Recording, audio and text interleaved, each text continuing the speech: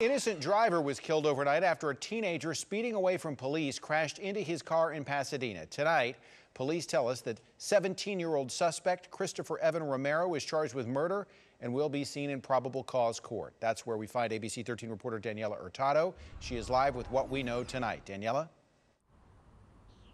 Tom, the chief of police for the Webster Police Department says that once that suspect's car came to a stop, they found a 15-year-old girl inside that has been reported as a missing runaway out of San Antonio. Now, the chief of police in Webster said he could not go into detail on how long exactly this 15-year-old has been missing. We are working to get more details and more information from the San Antonio Police Department on who exactly this girl is.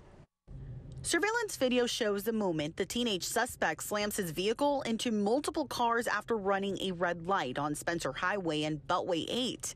Police say they were trying to make a traffic stop because 17-year-old Christopher Evan Romero was in a stolen vehicle from South Texas. Romero is accused of speeding off to escape authorities. Court records confirm he was going fast, even hitting more than 100 miles per hour.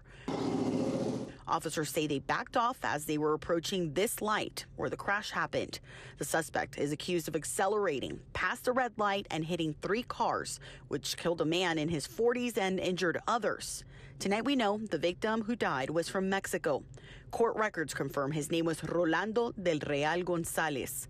Romero is charged with murder. Tonight he'll be seen before probable cause court, and court documents show the state plans to request a $300,000 bond.